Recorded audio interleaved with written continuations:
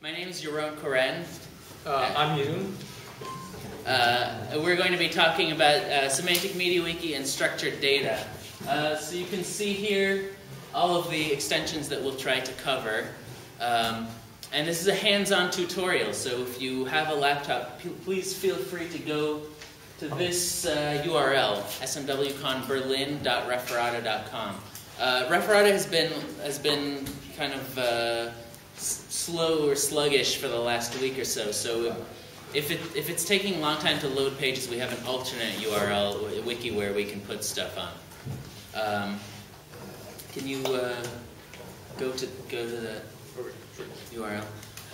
So basically, the idea is we'll try to create some data structures, and then we'll do stuff on the screen, and then people can do stuff. Berlin. Oh, that's bad. Yeah. Okay. Let's switch. Instead of that, please go to discoursedb.org. That's discoursedb.org. This is an actual wiki that has actual data on it, but that's fine.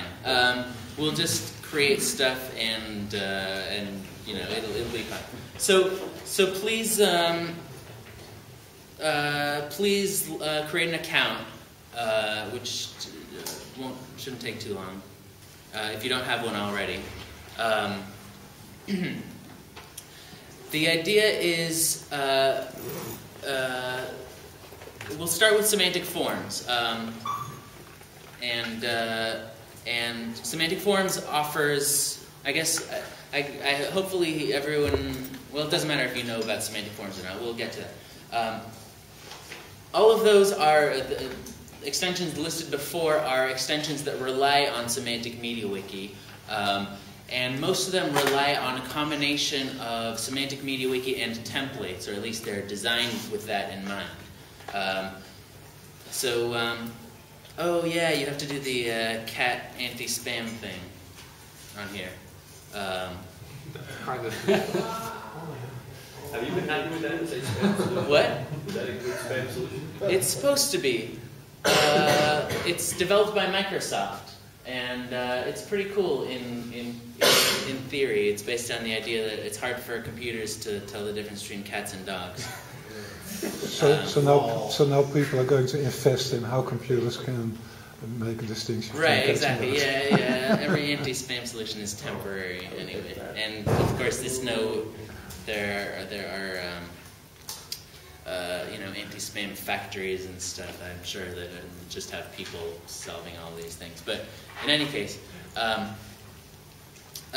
okay. So the first step is once you do that, please go to the page special:create class, which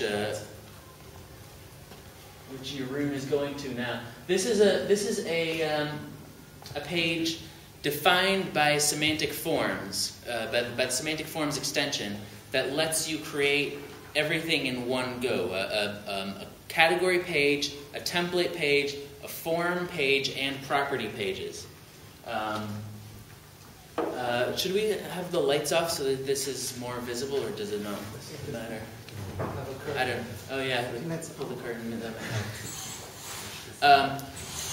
Okay, that's looking better. So let's just. I think it'll be easier if everyone just uses this, and then we'll look at the results, and it'll be more obvious what's going on. So if you have a laptop, please just think of a class, a type of page. It could be of anything. It could be about clothing, or cars, or people, or something really specific. It doesn't matter. The key is, you can, I don't know, to type in something. What? First, we need to create an account, and then we can create a class, right? Yeah. You can actually do it anonymously too, so you don't actually have to create an account. But it'll. For create a class? Oh, okay, I guess you do need to create an account then. So that solves that problem. Okay, cool. So Jeroen is right now creating one for conferences, and actually that should be a singular for conference. There's a sort of a naming convention that applies for this stuff. A template name is usually singular. A form name is usually the same as the template name, and then the category is usually a plural. Other people have different naming conventions, and that's fine. This is the one that I like to use. And then the idea is, once you do that, please think of 2 or 3 or 4 different fields that could be used in there. It doesn't have to be the best choices or anything. The key is try to think of things that are they're different. Have one that's a page, and one that's a number, and maybe one that's a coordinate, and that sort of thing.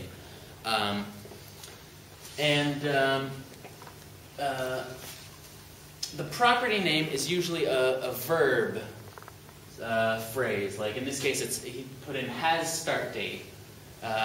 That's a convention. Again, it's a convention that some people use and some people don't. I like it because it makes it clear what's going on with the relationship, what the relationship is between the two things. And I guess Denny explained already the whole idea of properties being a relational predicate between two concepts within a semantic triple. So then a field name, I like to have an actual thing as opposed to have spaces and stuff in the field name, but I guess Jeroen doesn't. You can have spaces in the field name and make it look like English or whatever language you want. Okay, so then the type, Denny already explained property types, I assume, yeah. Did you explain allowed values and enumerations, that thing? Okay, cool.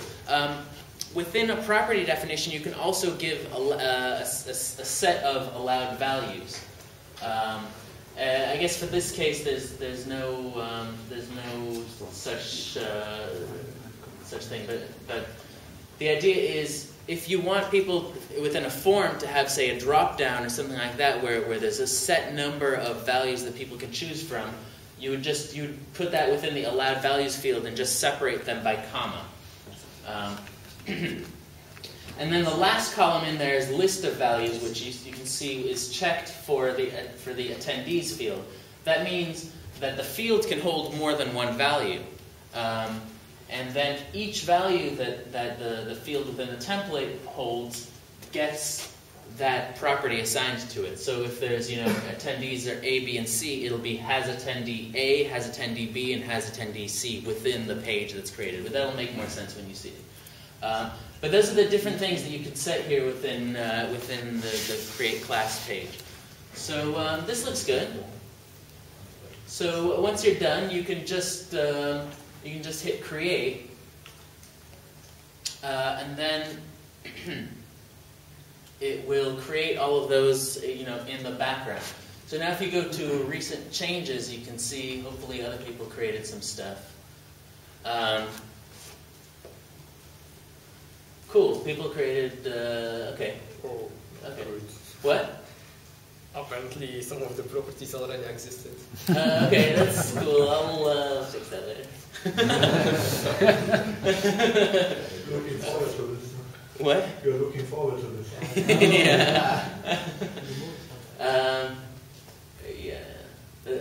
Okay. Cool. So now if you go to can you refresh again? It looks like it hasn't created everything yet.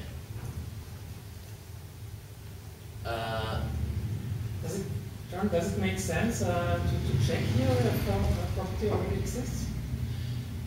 Yeah, it does. I mean, the idea is if you run the wiki, you already know what exists and what doesn't. It's not a huge deal. You can just see whether there's the n next to it and stuff. Yeah, I mean, there's always a chance, especially if you have generic sounding properties, that more than one template uses them. Usually that's fine. Yeah, I mean, for the case of has start date, I don't know what it held before. It probably had some extra documentation or something. Oh yeah, it's probably, right. It's probably not necessary. So I might just keep it as it is. Okay, cool. What happened? Why didn't it? Oh, there's the forum conference. So now if you click on forum conference, here's the real heart of semantic forms. It creates a form page. Basically, a form is defined via a wiki page. There's a single page in the wiki that holds everything about that form. Now, this doesn't look like much. It's just, you know, a little bit of text and an input. But actually, can you click on the edit tab?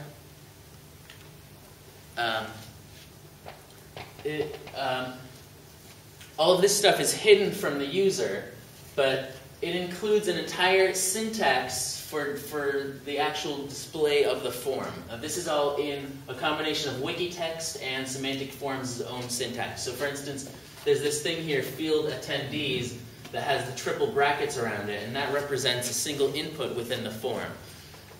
So what semantic forms does is when you go to edit with this form, it parses all of this on the fly to turn it into a form, and then also parses the page that you're editing, if you're editing an existing page, to let you edit with that. So okay, so I guess that's enough of the form definition. So yeah, can you just put in something? I don't know.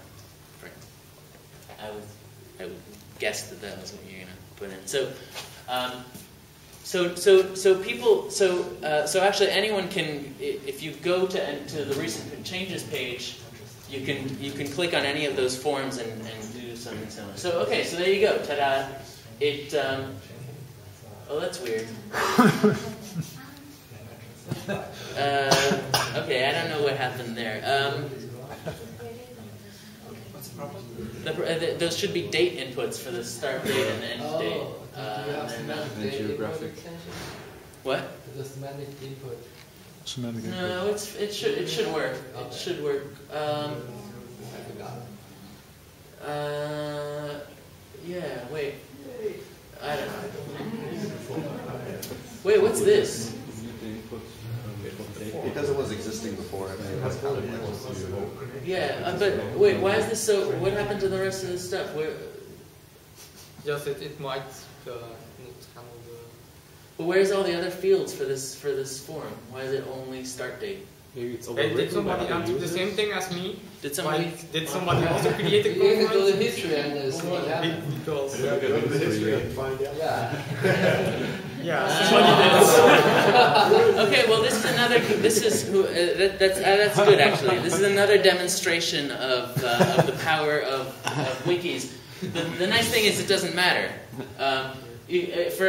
Some people ask how do I make all the form template stuff protected so only I can modify it. There's a certain logic to doing that, but on the other hand, it really doesn't matter because as soon as you see something is failing, you could just go to the history. Oh no! Oh no!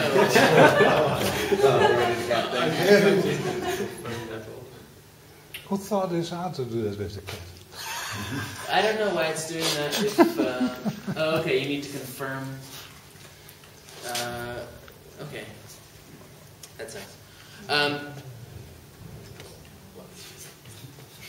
I could fix that.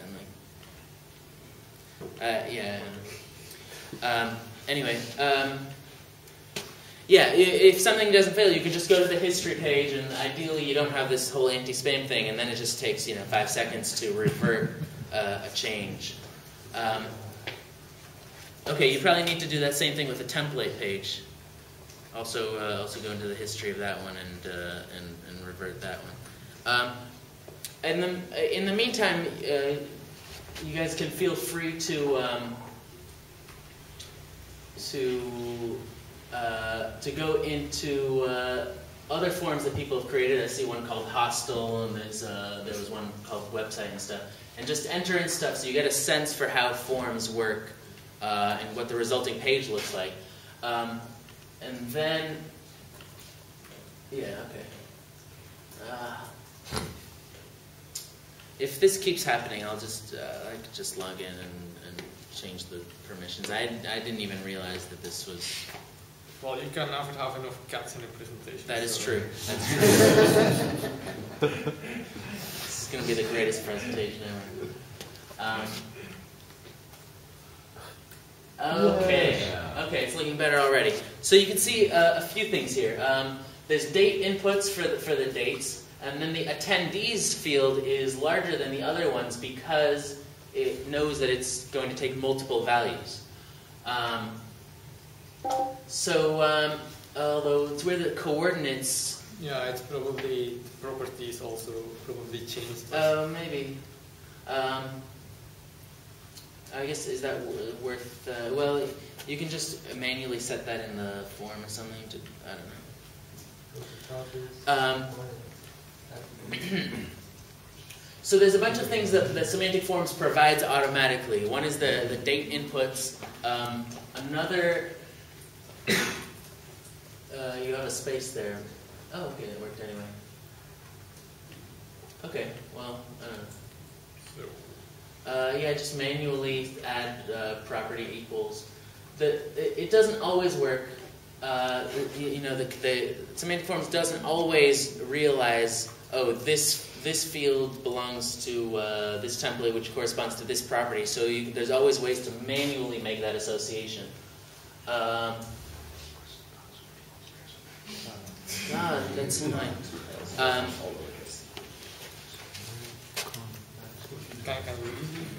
Yeah, I can. I just need to log into Discourse TV.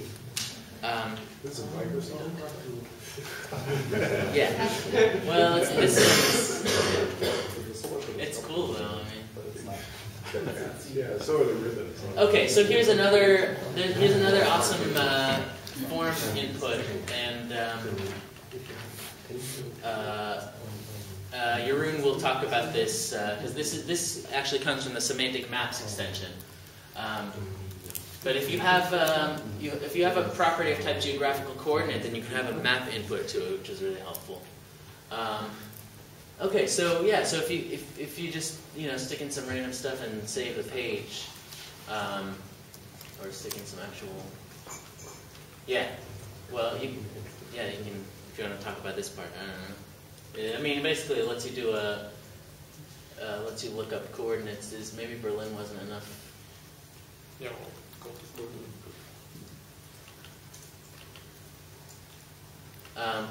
Okay, cool. Cool. So now it's creating this page. Maybe I should. Okay. Well, do you have PuTTY or Telnet thing or something? SSH? Yeah. Well, Linux, so I have. Yeah, SSH. right. Yeah, I don't need PuTTY. Talk about maps. Sure. So, very cool thing about Semantic Forms is that it has a bunch of hooks that allow other extensions to extend it, such as Semantic Maps, which then adds the map input you just saw. Semantic Maps itself is an extension to Semantic MetaWiki that adds handling for geographical coordinates. Also, How do I do the @ sign? Sorry. Yes. Oh yeah. I'll do that. Belgian keyboard. It adds geographical coordinates data type for Semantic MetaWiki, which then allows you to query on it and do like funky stuff like filter on latitude and longitude, filter on proximity, like you can do a query that then gets all coordinates that are within a certain distance of a point that you provide. Cool.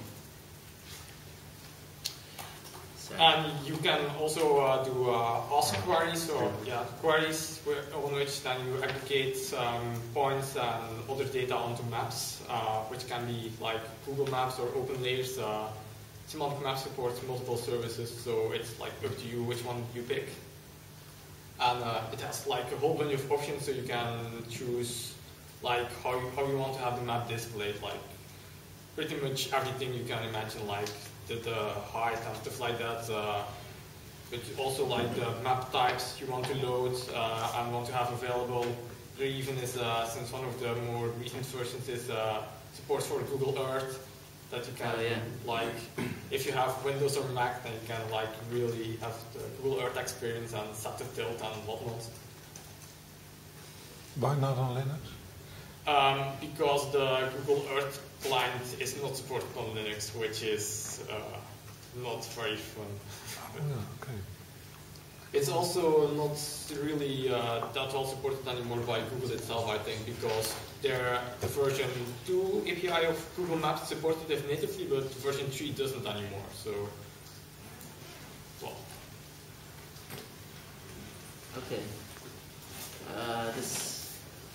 This is a German keyboard, so it's like. Yeah. It's a French keyboard. It's French. Okay. That's even worse. All the numbers on the shift.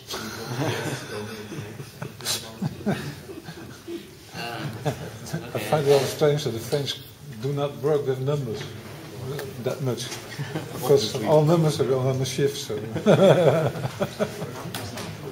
it's a very good way of showing that you're not interested in numbers. It's culture. Okay. I think I just disabled confirm edit. I didn't ruin the whole site. So if you just go to edit again. No one got another thing probably. Maar goed, het werkt. And hopefully that makes things easier for everyone else too.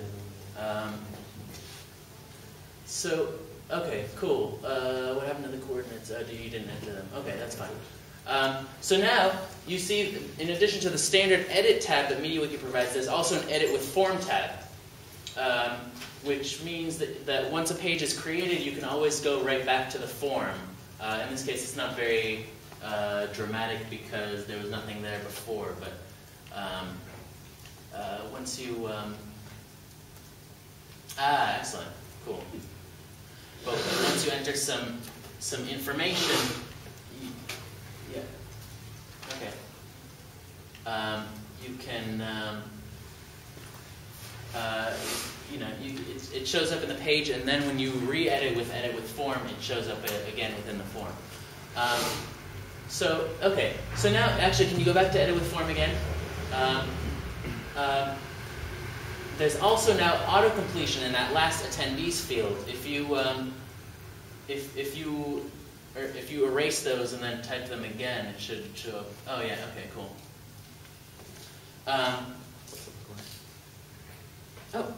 That was weird. Okay. Cool.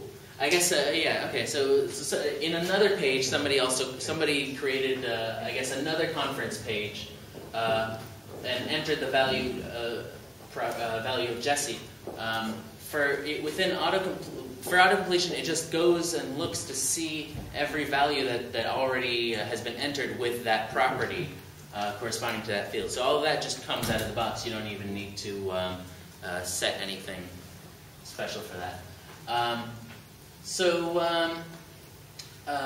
don't know. What should we talk about? If you go, can you go to the conferences page actually? Okay, cool. So okay, nice. We have 2 pages here for this same conference. This page. We have competing pages. If you see, this page was created automatically by that first create class thing. If you see, okay, cool.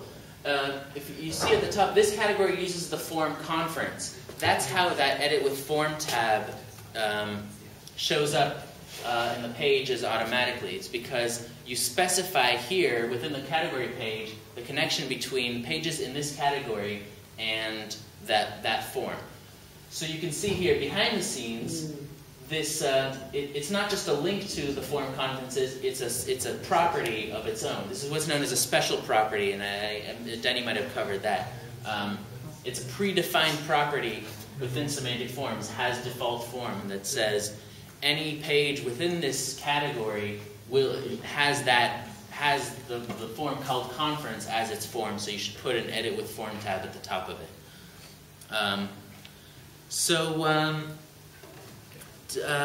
Yeah, does anybody have questions so far? Has anybody tried creating? Yeah. I didn't really get the difference between the in the semantic class thing, Yeah. the difference between the field and the property. So Right, okay. The field that was created is the name of the template parameter, okay.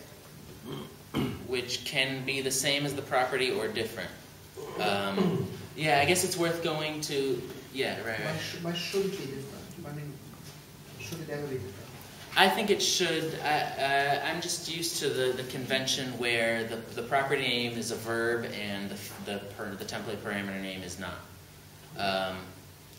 There are borderline cases where it's nice to have that. For instance, if you have a field called capital, I guess that maybe that's the classic case. It's not clear whether you're saying, if you just have the property called capital, it's not clear whether you're saying this is the capital of that or this has the capital of that.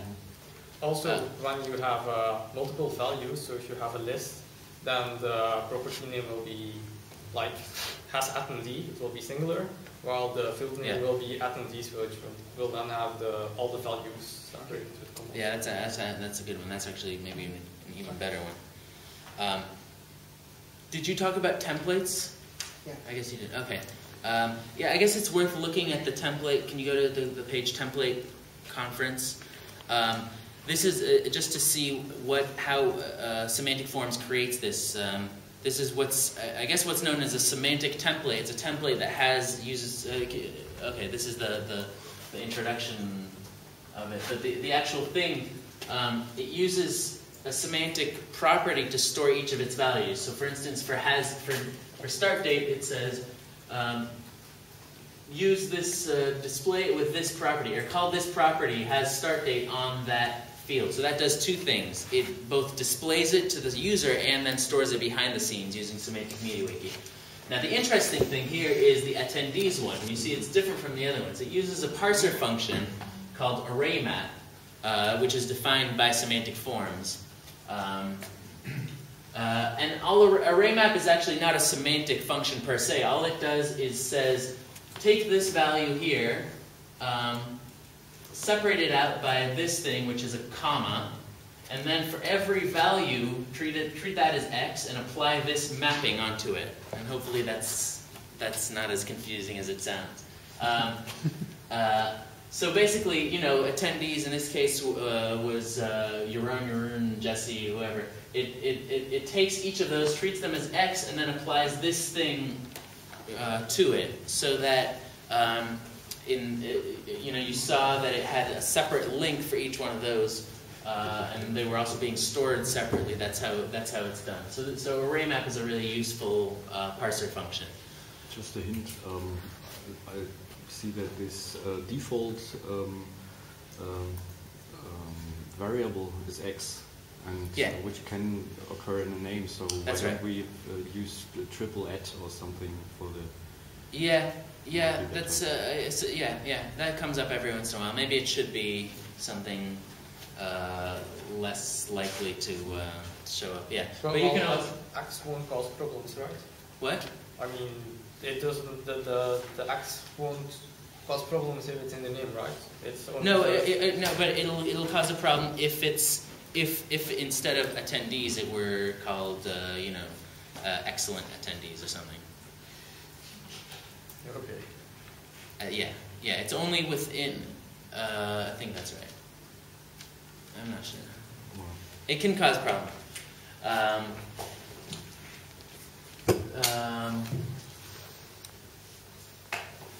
Gosh. Okay. Okay. What time? Okay. How are we doing? So maybe we should move on to drill down, and then we can talk about the result formats stuff. Let's see. We have okay. So drill down, semantic drill down is another extension. It defines this page called special browse data, and here, because it's an existing wiki, there's already a lot of categories that weren't created. But let's see, what's a category here we can use? We can use conferences again, or we can use something else like websites has. Just anyone of them is fine. Okay, so by default, the browse data for each specific category just shows all the elements of that category. But semantic drill down lets you add filters that you can then use to filter the contents of that category. Maybe websites is more interesting because in this case it's 2 pages that are in theory identical. Okay, cool, nice.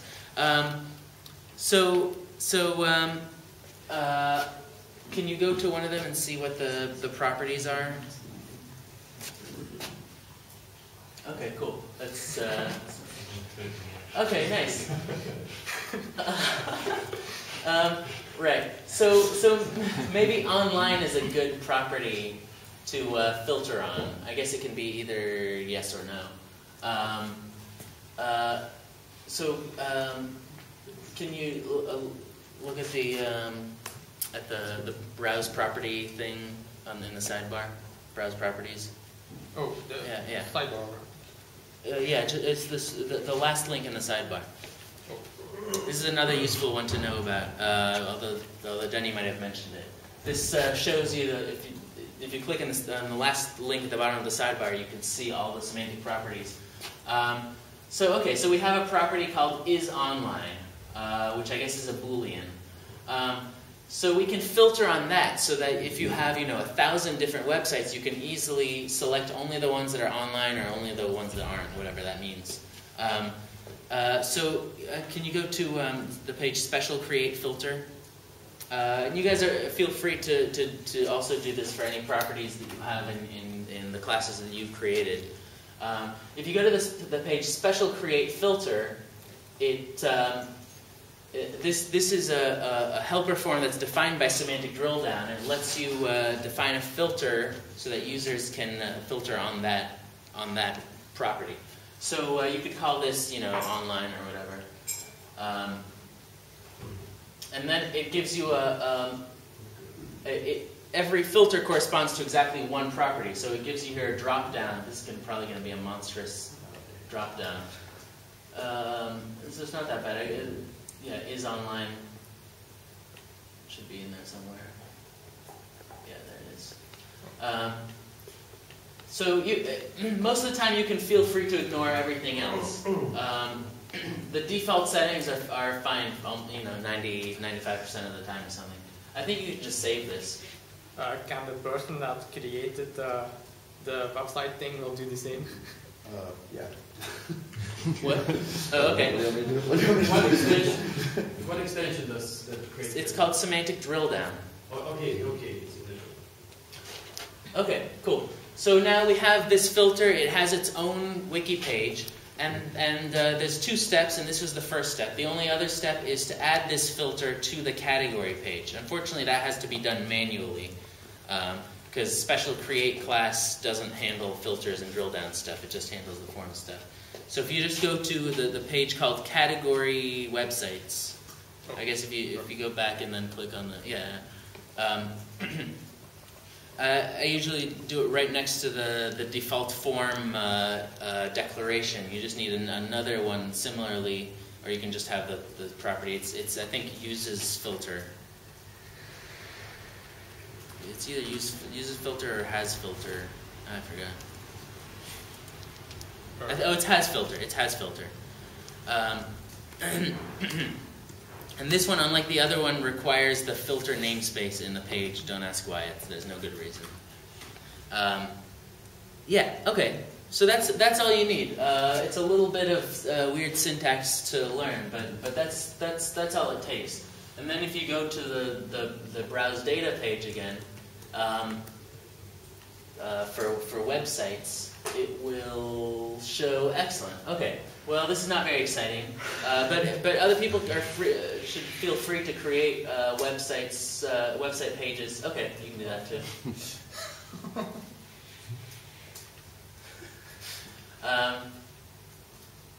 Yeah, you need to go to the browse data page.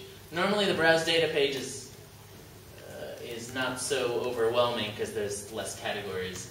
Okay, cool. So there you go. So if you click on one of those, it will filter by that value. Which is not that exciting in this case because we only have 2 pages in the entire category. But hopefully you can extrapolate from that and see what, imagine having lots of filters. Actually, maybe it's worth showing a real thing,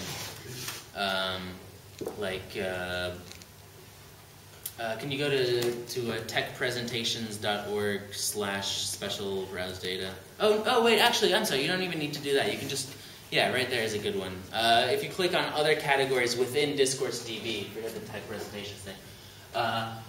You can see you can have an overwhelming number of values. This date thing is interesting. You may wonder how can you filter on the date if on a date property if each you don't want 1,000 different dates within this drill down page, but you can actually specify a date range so that it groups them, in this case by month. You can group by either month or year. So it puts them in buckets like this, and then you can select. That was one of the options within that big create filter page. Yeah. Just a question. Am I right that this putting things into buckets and figuring out this choice list is what makes it computationally most expensive? So that's where the real work happens. Yeah. Semantic drill down is in fact computationally expensive. It's an issue for Wikia, the big wiki farm allows people to use semantic drill down, and they've complained about it. The big issue is that it lists the number of pages that correspond to each value, which means each one of those requires its own database query. But for smaller wikis, it's fine. At least that's been my experience, and it's quite helpful to be able to see to see at a high level what the data looks like. I think this is a superior interface. A drill down approach is superior to a search approach. Because with search, you're just basically flying blind. You don't know how many results you're going to get by setting any specific set of inputs. But that's, I guess, a philosophical question. Yeah. Is it possible somehow to put all these browsing data embedded in other pages? Or? Yes, you can do that. I don't know if it's worth showing. Basically, you just need to do something. You can embed it the same way you would any other page with double brackets and colon in the beginning and stuff. So yeah, that's semantic drill down. Yeah. But one question: is it possible to combine the semantic drill down with a semantic result format? Like choosing some attributes and then having the result set formatted in any way. Yeah. Can you click on city? Not city. Are you used to work? One of these, I thought. Maybe somebody else changed. Oh yeah. Wait. Cities used to. No, I thought it was city. Okay. This is looking weird. I think it was city. It's not working right now, but I don't know what's going on. Well, but it's possible. Yes, yeah. Basically, within the category page, you just need to specify the parameter. So in this case, it was showing that all of them within all the cities within a map, and then when you filtered it down, it just showed less points on that same map. Okay. And you define it in the category. Yeah. So the filter, when you browse data, this example we have an author and second author. These are two filters you define, right? Yeah, that's right. When can I say like an author name like a David something? Well, like any author name David, whatever last name is. Do I have to give exactly the name of? Can I only get it from the? Oh, I see. Yeah, well, yeah. Actually, well, in that case, what you saw there was a different input type. It was a combo box instead of just a series of values. That's worth showing too, I guess. Are you gonna? What's going on here? Interesting.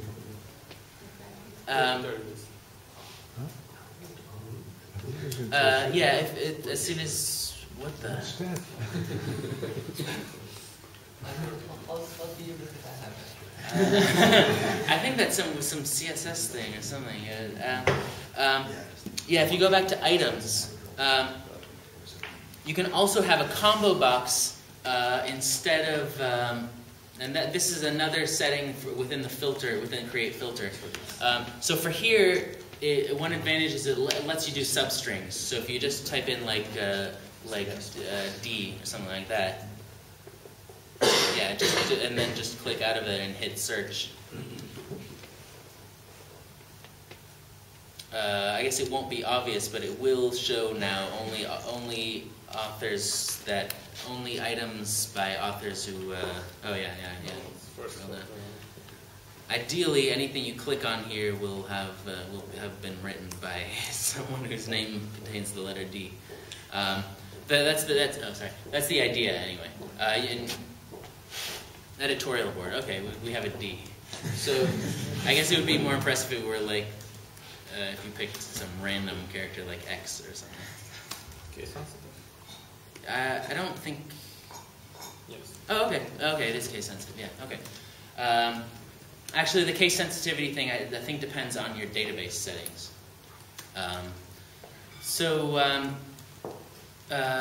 Yeah. Any other questions about semantic drill down? Okay, so we can move on. How much time do we have? We have another 40 minutes. Okay, cool. We can talk about the result formats and maps. Just queries in more detail, or we can do multiple instance templates and semantic internal objects. I don't know. Jeroen, do you want to talk about result formats or well, at least I would be interested in semantic internal object thing. Okay. At least okay. in some words. Okay. I don't know. Okay. Cool. The other.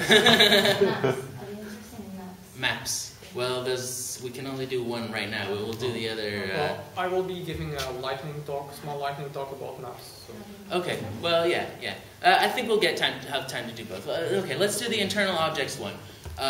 So the idea is the form stuff is all nice, but there's plenty of information that you can't just express using field value. Anything that's in the form of a table. If you want to have a table of data within a wiki page, you can't do that. So let's think of what? Internet. Yes. Yeah, I was thinking of something within that we can create here. For conferences, if you wanted to store additional information about each attendee.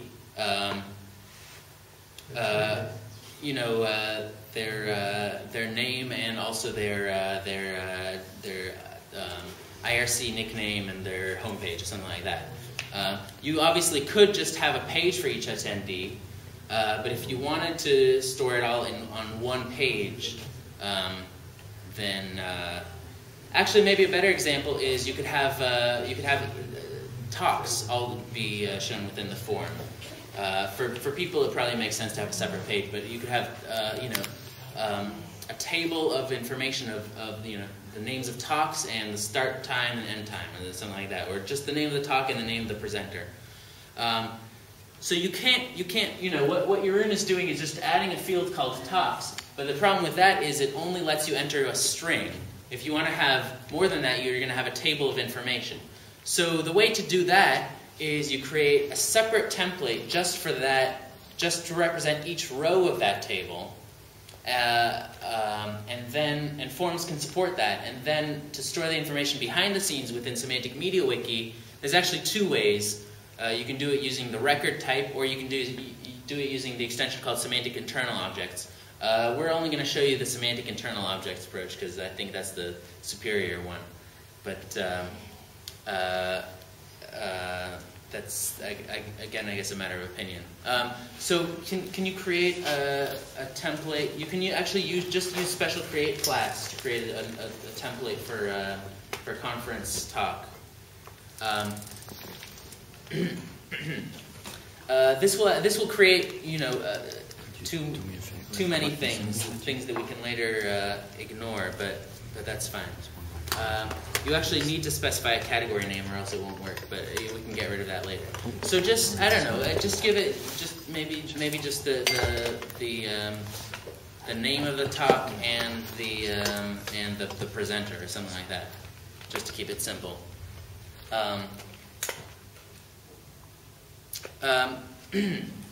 Ideally, special create class could support semantic internal objects directly, but it doesn't. So we'll have to do it manually. But the idea is semantic internal objects defines what some people call n-ary relations, where the subject of the triple is not the page it's on, is not an entity that has its own name. Okay, cool. So if you go now to the template that was created, we just have to modify it. Basically, both the form and the template have to be modified. So actually, you can do either one. Sorry to make you do this on the spot, but basically, instead of it having those semantic properties within in the same place where they're displayed, it instead has to be a call to a parser function called setInternal, which I guess just put it above the table call. And what setInternal does is it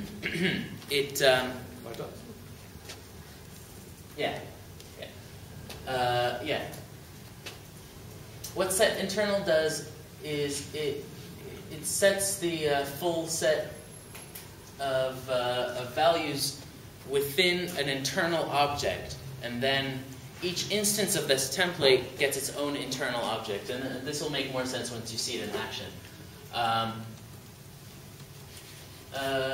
Cool, except that we still need the table in order to display the information. Just display it? Yeah.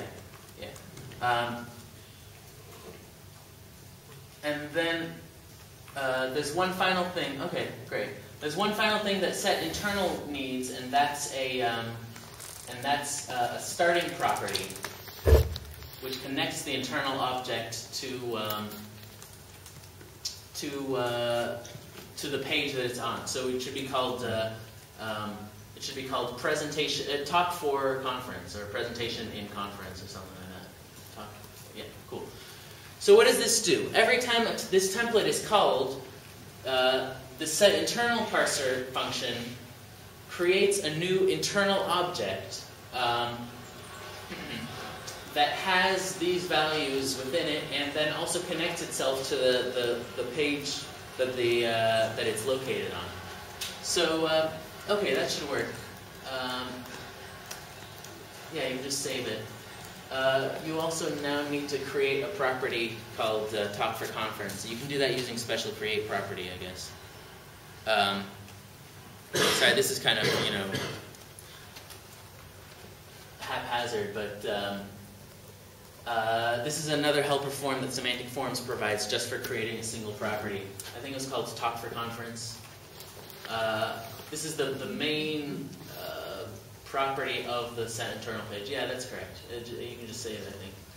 Okay.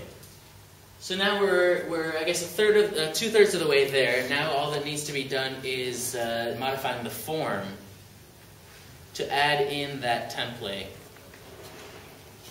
And I'm really glad I'm not doing this now at the same time that I'm talking about it. So now we just need a second for template loop. So basically, you see these fields called for template and end template. That specifies all of these fields within the middle here correspond to the template called. Oh, okay. You're on the form called conference talk. Okay, yeah. You need to copy that out and then put that into the form called conference. So we have, this is the standard appearance for a form, but a form can have more than one template within it. And that's useful when you have multiple instance templates.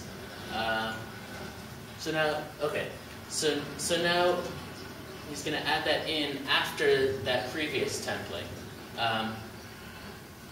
With the one, okay, cool. And now the one new thing that he needs to add is specifying that this is a multiple instance template. So you just need to put in the parameter multiple after after that, and feel free, you know, if you think feel free to try this out with any class that you've created. It's a bit of a complex process, but that should just work, I think. I guess we'll see, but if you now go to some conference, you can type in the same one or a different one.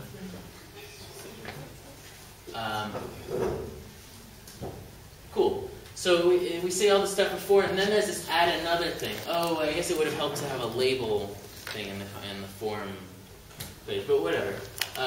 Yeah, I guess that would help. But if you just click on that, actually, it's kind of there's nothing actually here that says what this is. That would have helped. But if you just type in, you know, just any random thing. And the name of a presentation, and then, okay, cool.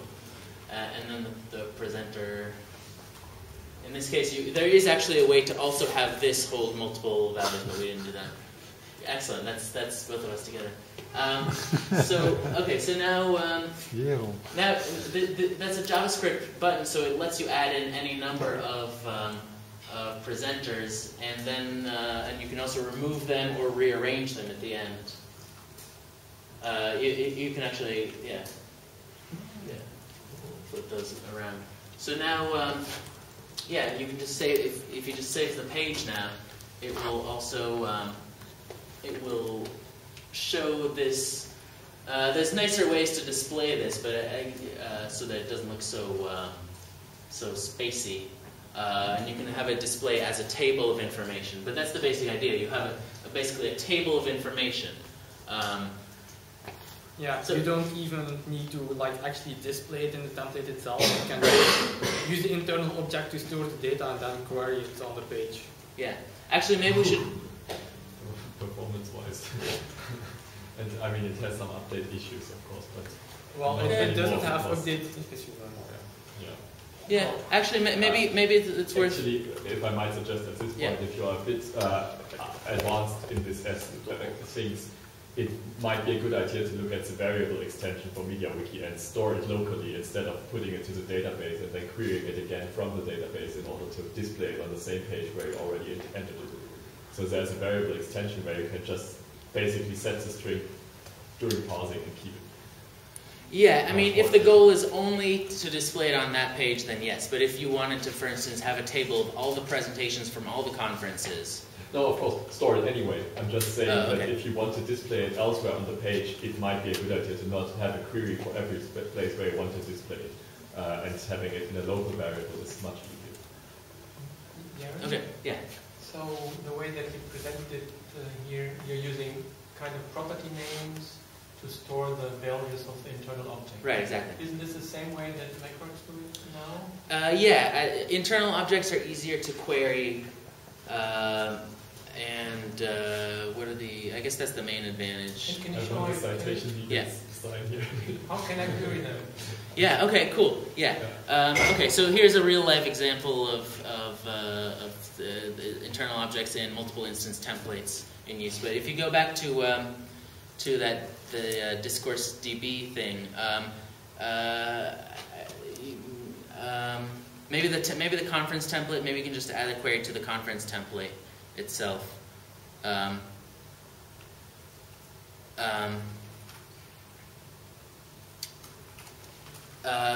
Right. So basically, once you store it that way, you can just query it as if it's just any regular semantic data.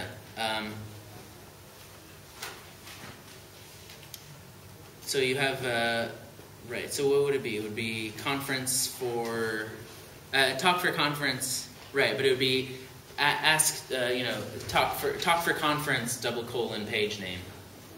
Oh, yes, sure. And the idea is, if you remember, that talk for conference thing is the property that links an internal object to the page that it's sitting on. So here we're saying we want every internal object that has this property pointing to the name of the page that we're on.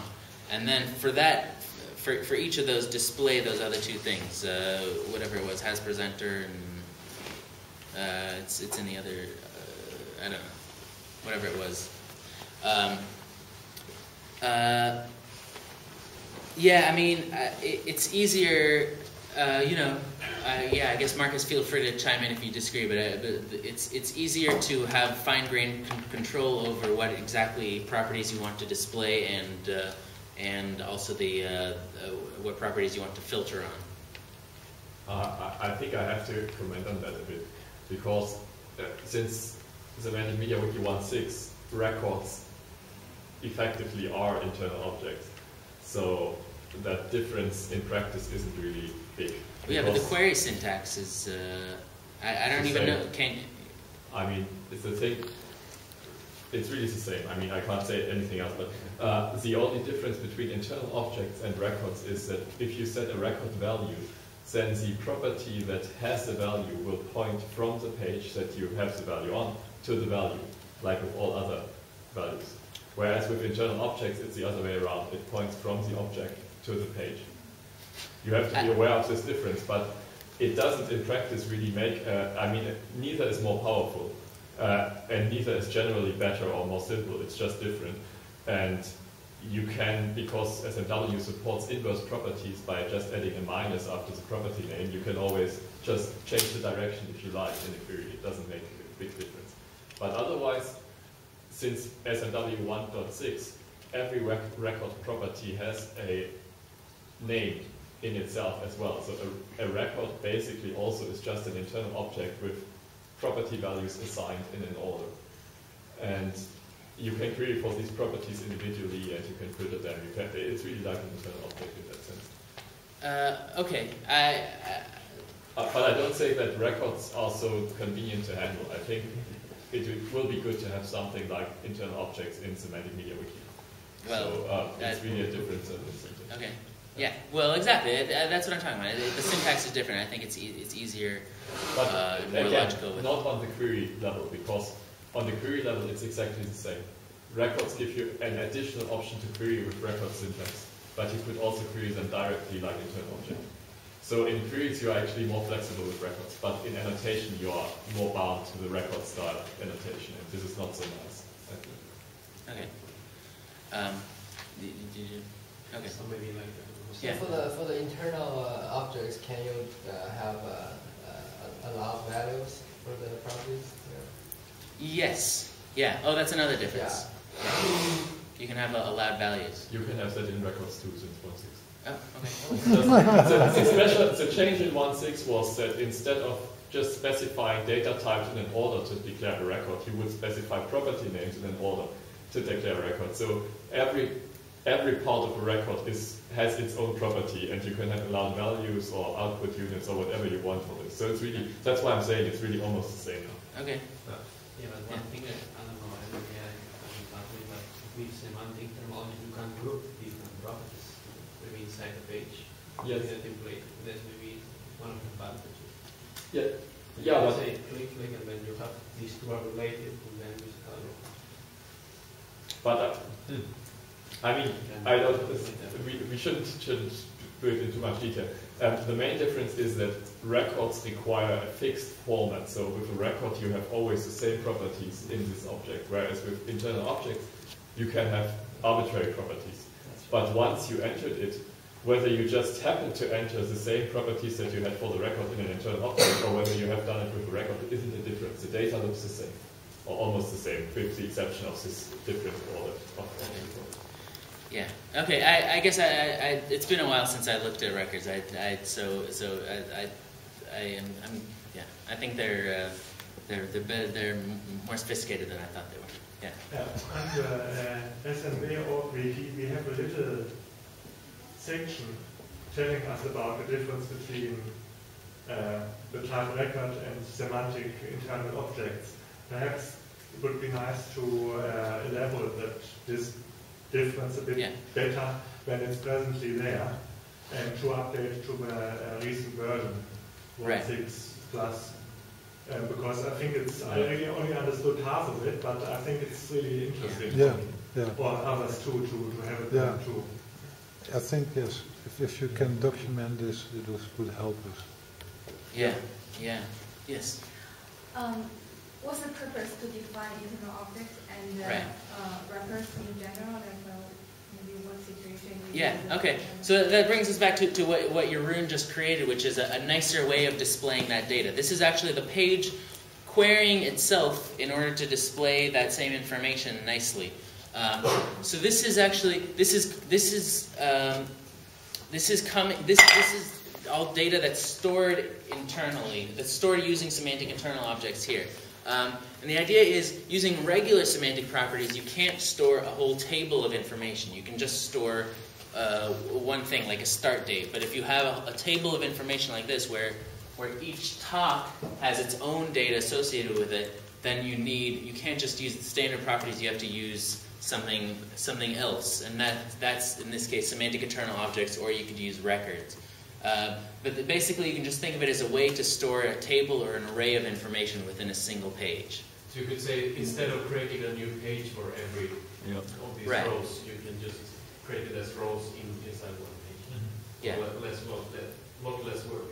Yeah, and there are cases where that makes a lot of sense. There are cases where it makes sense to create a page, and there are cases where it doesn't. I guess one classic case where it makes sense to have something like this is if you have a page about a recipe, and then you want a different, you want to store each row of ingredients or something. You're not going to make a separate page for each ingredient.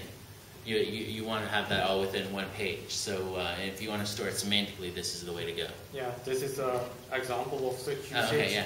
It's basically a form that edits a meme, and they have images associated with them, and these can have a description, basically a caption, and this information is then stored with internal objects, and then on the page itself it's queried and displayed using the gallery format provided by the semantic result format extension. So this is then the data queried. Yeah. That's like a really popular site, by the way. So could you summarize it as like collecting a group of data into one article instead of having it spread out over a lot of articles? Yeah, yeah. And the limit is just a two-dimensional table. You can't have a three-dimensional table. At that point, you're going to have to have a new page for something, have a page type for something along the way. Yeah, yeah. Okay, I looked again. Yeah. Does it work if one of the properties of the internal object has type record? I mean, does it technically work? No, it doesn't. Just because it could, but it just doesn't support it. It could. I just never added it. Do you support records in forms at all? No. I mean, yes and no. I mean, you can always just manually associate each field with a property within the form, regardless of what's going on in the template, whether it's using records or whatever else. But it doesn't actively know about records, so you just have to manually do the association with properties. Yeah, somebody asked at some point about records, and I just never looked into it. Adding the little bits of code that would support that, but that's an interesting idea, I guess. I don't know how that would work. Let's take that offline. Yeah, I just wonder if it works at all. I'm not sure if you use little bits, but yeah. I don't know. Yeah. I don't know how useful that would be. But so that's the idea of the multiple instance stuff. And what haven't we covered? I guess the big remaining thing. I mean, there's plenty of additional stuff within semantic forms. You saw the auto completion and the different types of date inputs. There's also there's a whole bunch of other kinds of date inputs. If you go to special create form, that one. Basically, in addition to create class, semantic forms also provides helper pages for each element of that, for categories, for templates, for forms, and for properties. You saw the property one, but this form one, if you just specify any random template in here, No, it just add. Oh, okay, yeah. Just add a template. It doesn't even matter really. You can see here. This is like just provides a lot more.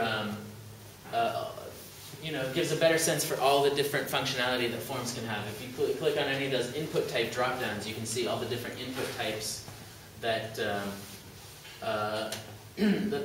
that fields can have. In this case, because it's of type string, it minimizes and just shows you the ones that are relevant there. There's also combo box is an interesting one. It's like a combination of autocompletion and drill down. There's also for the enumerated values, there's drop-down, radio buttons, checkboxes, list box, and then,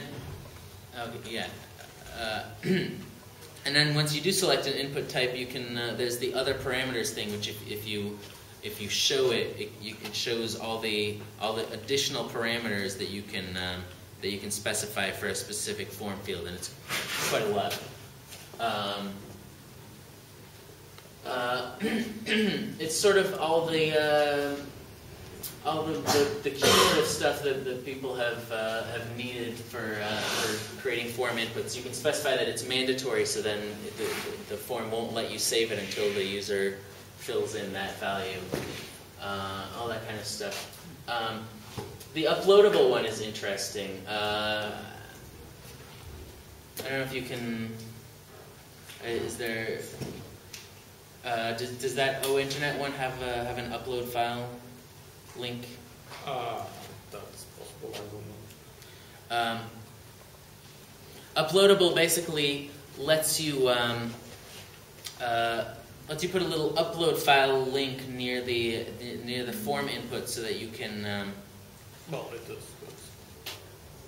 Okay, so there you go. Yeah. Right. But I need to log in, so. Right. It basically lets you let's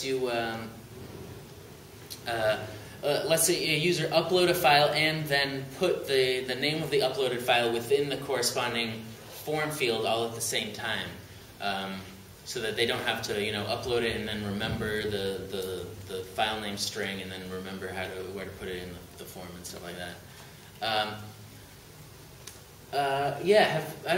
Have people been creating stuff, filters or forms or whatever in the meantime? I don't know if anyone has questions about specific stuff. The only other thing I want to talk about with forms was show on select. I don't know if we have time for that.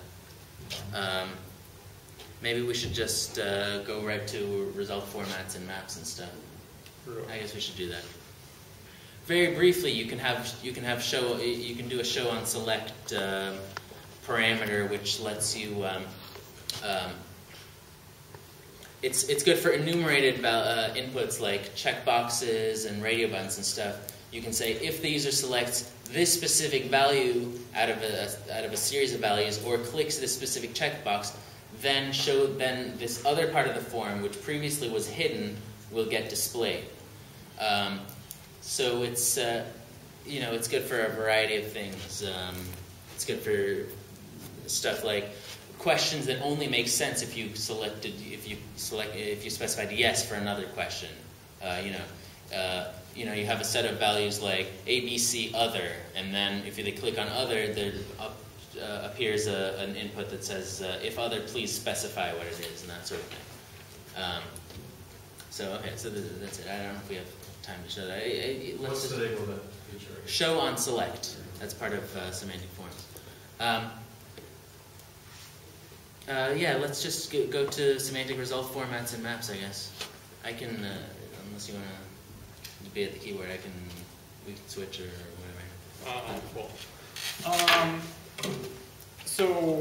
When you do a query, you by default get a table with the data. But Semantic MediaWiki supports a whole bunch of other formats in which you can visualize the data. Can you go back to Semantic MediaWiki? Oh yeah, sure. Since recently we have very nice documentation about it in the user manual on semanticmediawiki.org. On the right result formats. Sorry. Yeah.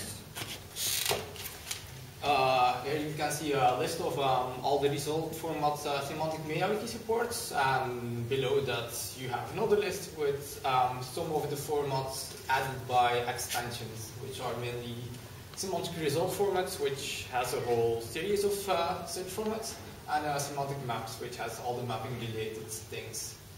And this list is even incomplete. There are even more formats. So, well, why, can you just do a query somewhere? Yeah, okay. You can choose which format you use simply by providing the format parameter in your ask query.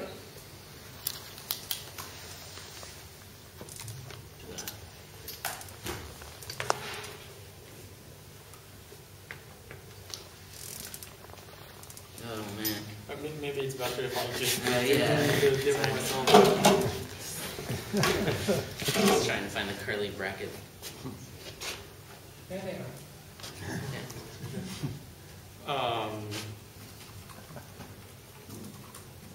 That always works.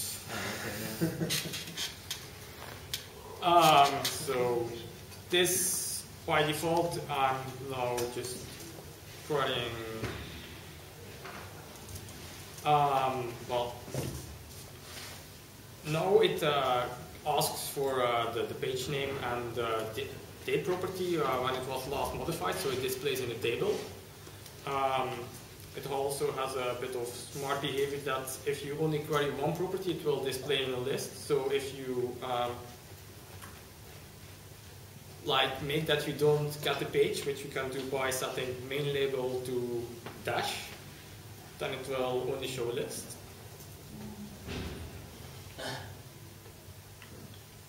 Which of course is not very useful if you have just dates, but and then you can just set the format by doing format equals and then the format name.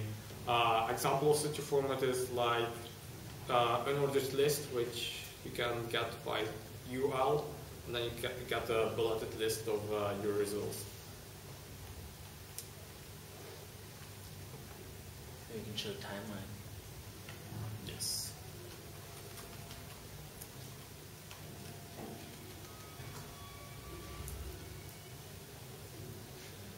Well, this is the timeline format, which shows the dates properties you queried on interactive timeline. And then you can, well, click through to the page and whatnot. This also works on special ask, where you get a list of all formats available, so you can just pick it without knowing the format name itself.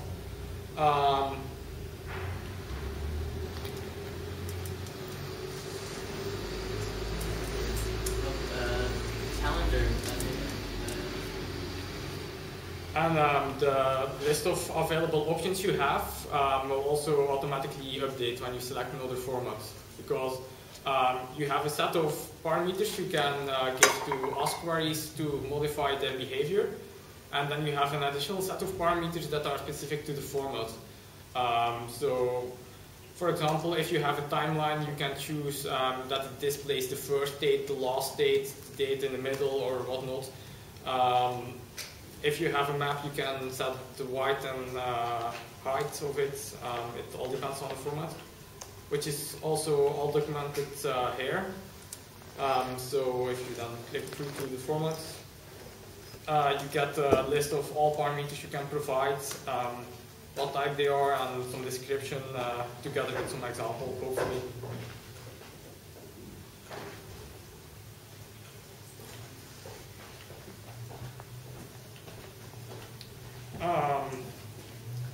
Well, it's pretty simple. I don't know what more I can explain about Can it. you show the calendar format?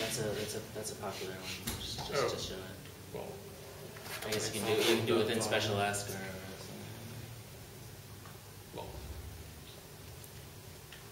Oh, okay. Cool. here, this is an example of the calendar format, which also queries dates, and in this case displays workshops and meetings from a computer club. How to electrocute an elephant. Yes. Great. You already learned that.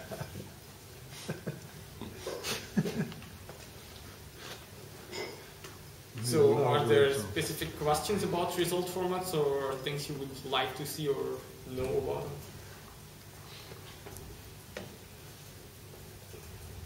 I was going to say, for the maps, it supports 3 mapping services: Google Maps, Yahoo Maps, and OpenLayers. And Google Maps is the really popular one, but OpenLayers is useful because it doesn't require a license, and it doesn't require sending your. Is that correct? It doesn't require sending your information out to. You don't have a Gmail account. Right. No, you don't. You do not need a Google account you don't need a Google Maps. No, but it's still, if you're, isn't there still the licensing issue? Yes, you cannot use it on a wiki that's not accessible by With everybody. Google, right. And it also needs certain Google services. For example, Maps and Semantic Maps support geocoding, so turning addresses into coordinates. For that, Google Maps will use the Google service, so you're sending your data to Google, which you might not want to do. And it also supports KML display. And if you use the native, the default KML handling, then for large or complex KML files, they will actually be run. They are first sent to the Google servers and rendered there, and then sent back as styles. Also, the interesting thing about OpenLayers is that you can run your own map server. Yes. And then you could make a map of an idea, make maps of things that are not geographically. Chromosomes and genomes are. We haven't done this, but we keep looking at it because we've got things to map that are not 2D grids. Yeah. So. Yeah. Oh yeah. Do you want to show? Is there an example kind of image of an image as a layer? In one dimension. Isn't there? On Discourse DB, there's an example. I don't know if it's still working. Yeah. But no, I think the OpenLayers is the most interesting one. Yeah. Well, I can show some examples. Well, you can just display a regular map without any semantics, which is like this, and then it displays the map. But you can also queries.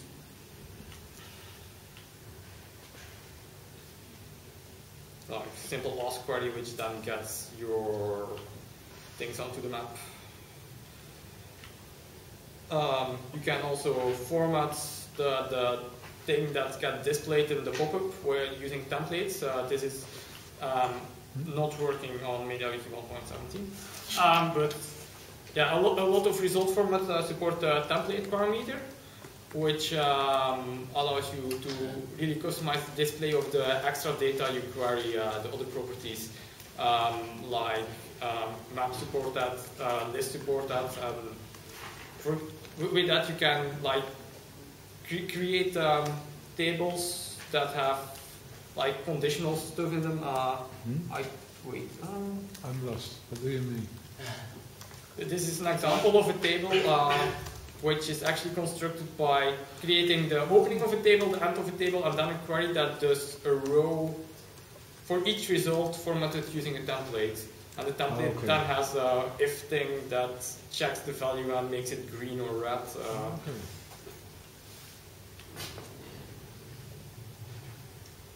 You had a link down there to a drill down example using a map. Was that just a Discourse TV? Oh no. No, this is local. Oh, okay, cool.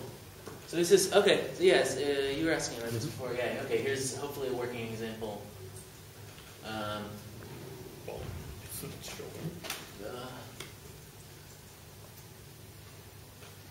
All right. Yeah. Murphy strikes again. It's a demo. Well, there have been a lot of changes to Semantic MediaWiki in the last few days, so there's stuff that's not working with the latest trunk version. Well, this is an well, example of a distance query, which gets, well, the query is apparently not shown. Well, here's the source,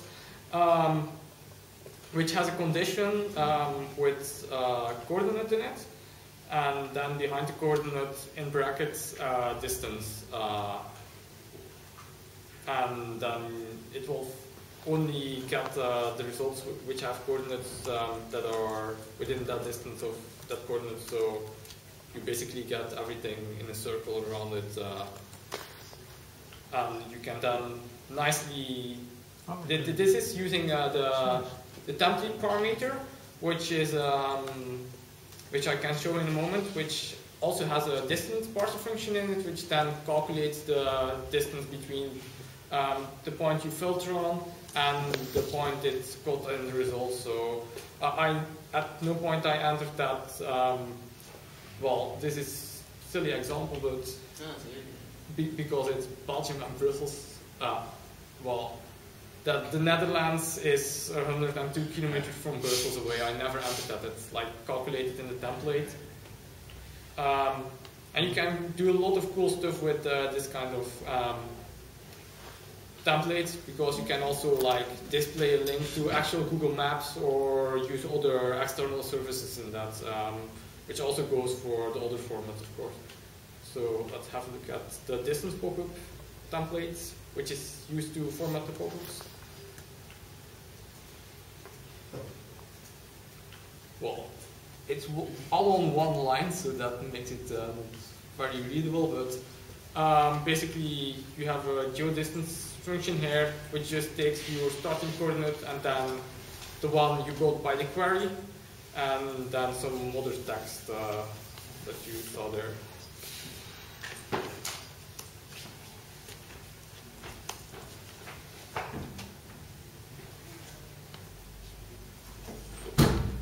Any questions about that? Somehow I got a feeling that this goes beyond what I get from the documentation. Is that right or not?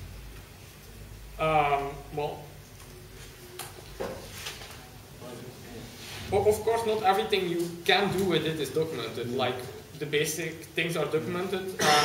Also, like I said, the results format documentation really improved recently.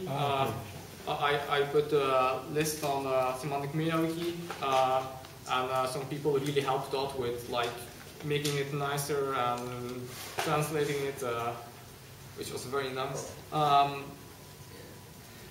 So you can see all parameters in here now. You didn't used to have that. So for whatever format. So this is very recent that this changed? Yes, this is pretty recent. Yes. For example, where did it go? I saw that the semantic forms doc is also structured now in pages. Yeah. For example, here is like a format, and you just get all the parameters. Okay. And this is now done automatically since SMW 1.5 or 1.6 or 1.6.1. There is a like parser function which actually allows you to generate the documentation.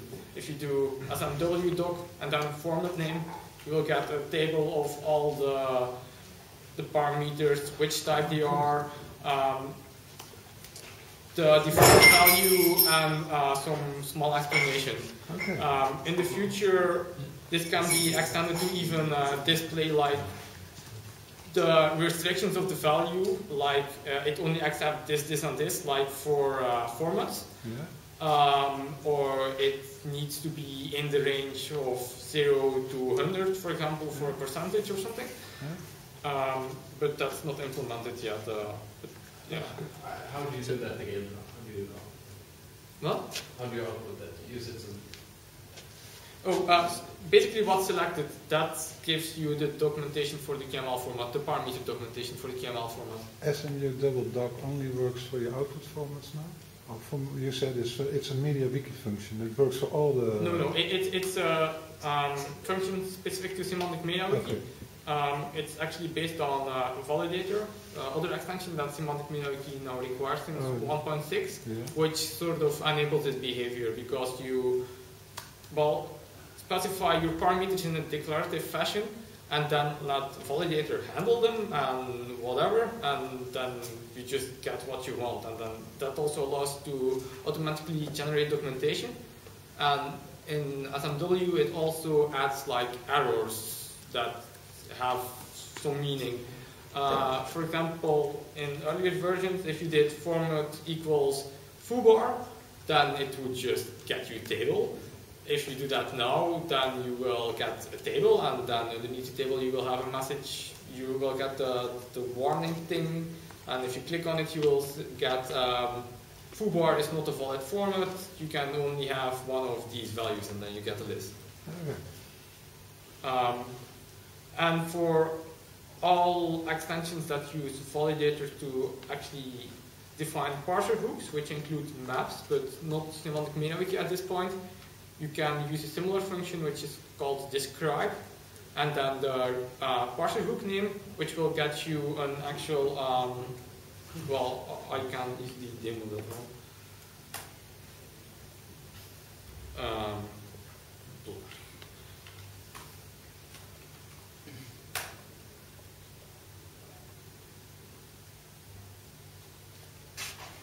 Well, it will also get a similar table with all parameters, but will also automatically generate some examples of the syntax you can use.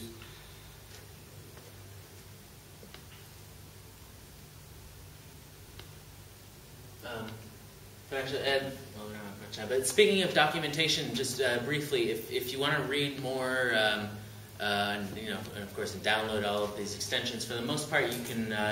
The best way to do that is go to MediaWiki.org and then search on whatever the extension name is. On semantic-mediawiki.org, there's also a page that has links to these extensions and many more. There's, I guess, over 30 extensions, active extensions now that tie into Semantic MediaWiki in one way or another. Including some cool ones that we didn't even mention, like external data and many others. And some you'll be hearing about in the next tutorial as well.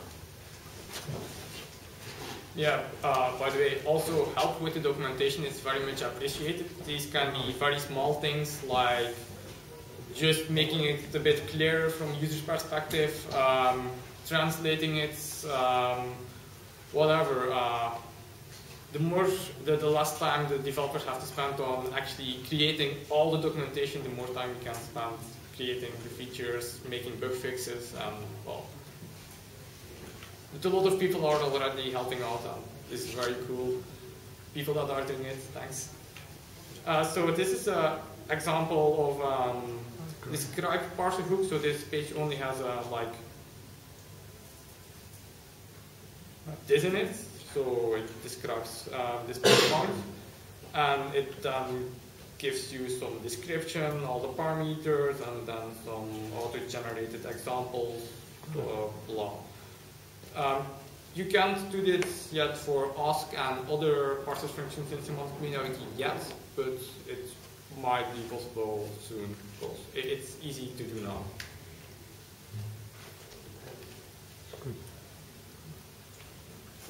So, when you mean for translating, you mean that people will translate the documentation using a system different from Translate Wiki? Yes.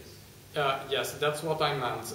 But translating via Translate Wiki, which is a wiki that actually deals with the translation of the software itself, is also very much appreciated.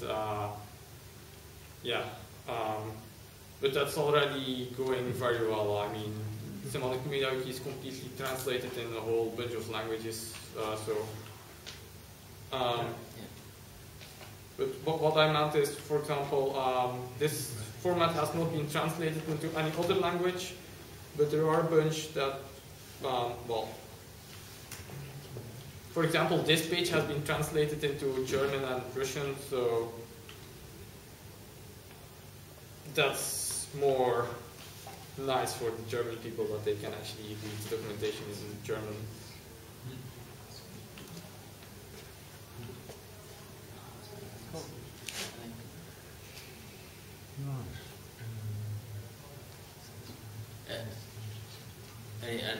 Any other questions about anything that's been covered? It's a lot of stuff. Okay, well, I guess that's it. It's time for lunch. Okay.